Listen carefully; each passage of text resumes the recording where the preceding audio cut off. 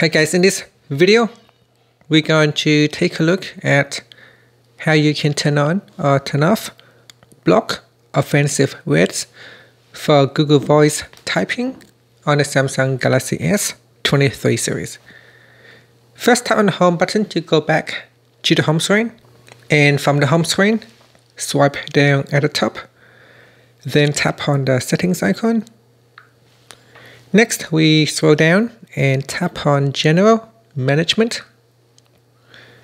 Then scroll down and tap on Keyboard List and Default.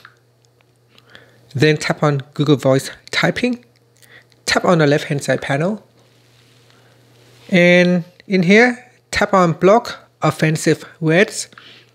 Tap on the toggle button to switch it on or turn it off. Once this is turned on, it can recognize offensive voice results. And that's it. Finally, you can tap on the home button to go back to the home screen. Thank you for watching this video. Please subscribe to my channel for more videos.